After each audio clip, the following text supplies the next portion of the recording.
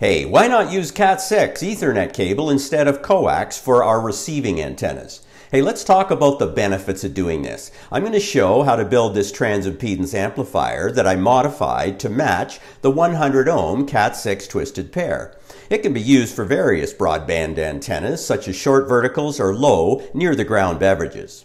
I'll also describe how to calculate and wind your own transformers to passively match the impedance of any antenna to the Cat6 and to transform that 100 ohm twisted pair to match the 50 ohms back in the shack.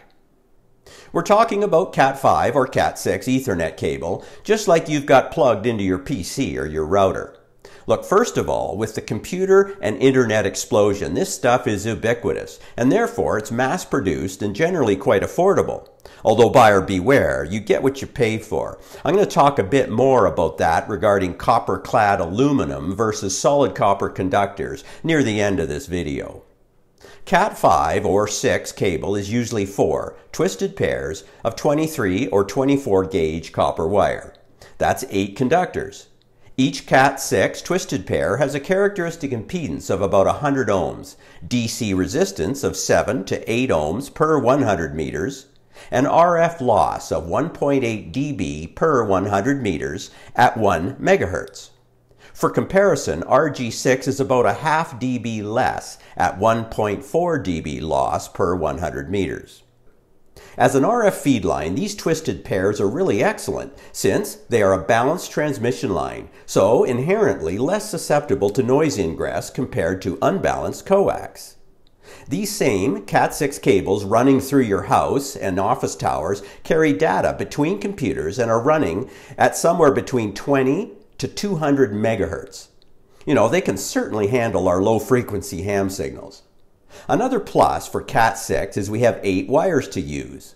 With one cable to the antenna, we have multiple balanced feed lines as well as DC control lines for powering amplifiers and switching. For example, at my station I have 18 beverage wires, each using a transimpedance amplifier that needs power and relays for direction switching. I've got over 4,000 feet of RG6 coax in the field, but I also need control lines for the voltages. Using 8-conductor Cat6, I can consolidate all of that into a single cable run and even have multiple antennas on a single Cat cable. Cat6 cable is available with tough, UV-resistant jackets, and some are even gel-filled for direct burial applications. I do cover my Cat6 under logs in the field to protect them from animals. Okay, what about connector durability? Look, I do not use the standard RG45 Ethernet cable connectors. In the field, I use a simple crimp lug and a hard bolt connection to each wire. Perhaps this is surprising to some, but I consider this a significant benefit compared to using RG6 coax and F connectors. For 20 years, I've been using RG6 F connectors in the field. Currently, I have about 43 connectors in the field, but in years past, I've had well over 100. The number one cause of receive antenna problems has been loose, corroded, or poor F connectors in the field.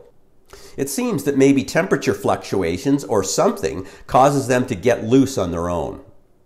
I personally can't wait to eliminate every single one of these F connectors in the field. Alright, so to match the 100 ohm Cat6 pair to the antenna, we can build a passive matching transformer. They're easy to design and build yourself. Guys, you don't need to buy them. Roll your own to suit your needs. In this example, let's match a 500 ohm beverage antenna. I like this online transformer calculator, but there's others out there. I'll put a link to this one in the description below the video. You could get your calculator out too if you wanted and use the square root function, but it's a lot easier to just plug the numbers in. So, 500 ohms input, 100 ohms output. We get this 2.2 turns ratio. Well, let's see, it looks like 9 turns to 4 turns will be close. Less wire on the core is easier. For most purposes, the ferrite 2873000202 binocular core, available from Mauser and others at about 75 cents each, are a good choice. Buy a bunch of them. You wind 9 turns here, 4 turns here. I use this Teflon wire wrap. It's nice and tough, but you can use whatever you want. One turn is the wire passing through and back on the core like this. If you want to test it, put a 500 ohm resistor here and measure the output. Oh look, it's 100 ohms. Perfect. At the shack, to match your 50 ohm radio system, well, let's see, 100 ohms to 50 ohms. That's a 1.4 turns ratio. So, looks like 5 turns to 7 turns is close. All right, let's test it. 100 ohms, voila, 50 ohms. Just mount them in a box with connectors or use number 8 stainless steel screws. Consider using these gas discharge tubes to dissipate any lightning to ground. This will save getting those cores blown to pieces if you take a hit. Using this method, you can match anything you want. It's not complicated. Don't fuss about the core material. The binocular ferrite 73 material units are good from medium wave right through most of HF. Now, if you want to add gain to your antenna, I've redesigned the LMH6622 transimpedance amplifier to be used with Cat6. The modification is simple, really just replacing the 75 ohm R4 resistor with a 100 ohm unit. Notice that I'm still using a Murata common mode choke on the Cat twisted pair feed line, and the negative 12 volt power lead is isolated with a choke. The common ground plane for the PCB is connected to the ground rod. Both Cat wires on the feed line and the antenna and 12 volt power line are protected with gas discharge tubes to ground to protect against any lightning events. I encourage you to watch my earlier video about these amps where I give some construction tips and I explain how to tame them for different impedance antennas. Below this video, I'll include a link to the PCB Gerber file. Just download and save that file and upload the zip file to your preferred PCB manufacturer. This is how I usually manage the cable in the field at my beverage feed points. A few zip ties for strain relief on the Cat cable, and keep the cut end pointed down to prevent any water ingress. Cover it with a plastic bucket. This summer, I'm going to be expanding my RX system to include 3 more beverage pairs, all fed and controlled with Cat6 cable.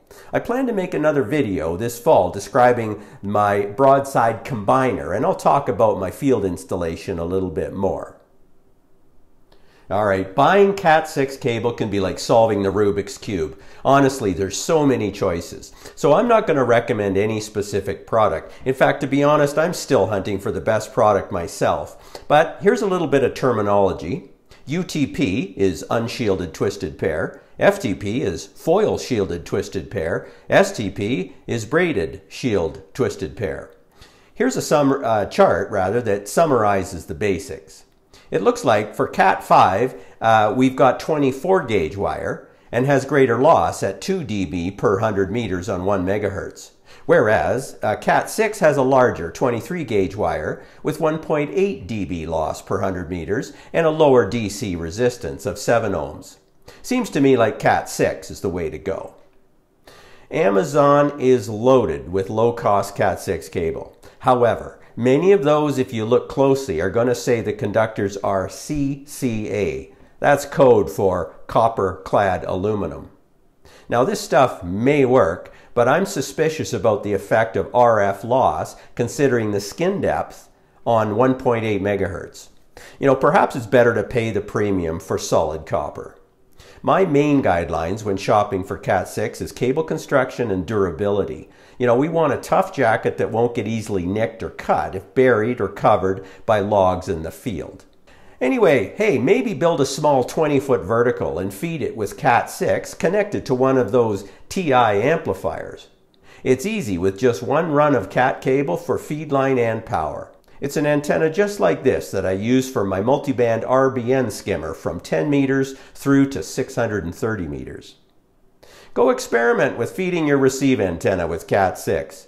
Build some transformers and see how it works for you. You'll really like having those extra conductors available to power the amps or activate switching. 73, this is Steve, V6WZ.